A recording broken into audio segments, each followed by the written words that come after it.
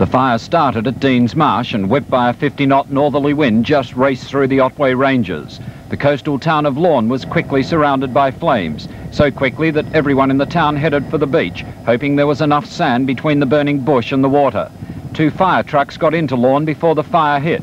All access roads were then cut and no other trucks have been able to get in.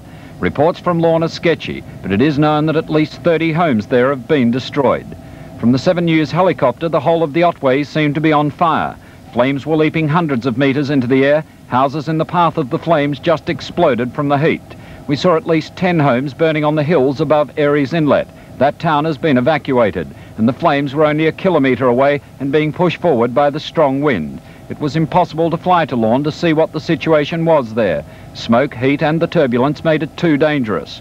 From Lorne, the coast along to Anglesea has been evacuated. Those people who couldn't get out were standing along the beachfront.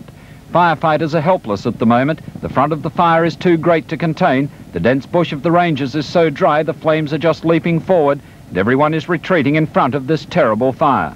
The fire has totally encircled the town of Lorne, and looking at it now, it's being pushed along by northerly winds of about 50 knots, so heaven only knows what's happening there. At the moment, the local fire chief is up in our helicopter trying to get an impression of just where this fire is going.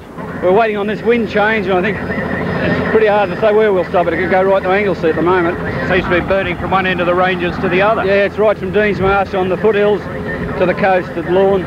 How is Lorne, have you heard? I haven't heard. I know they've got 1 fire truck. Got probably 3 at the moment. There's an awful lot of houses gone. In Lorne, has there? Just from what we've seen up there. I haven't been to Lorne. There's quite a few, I think, going along the coast.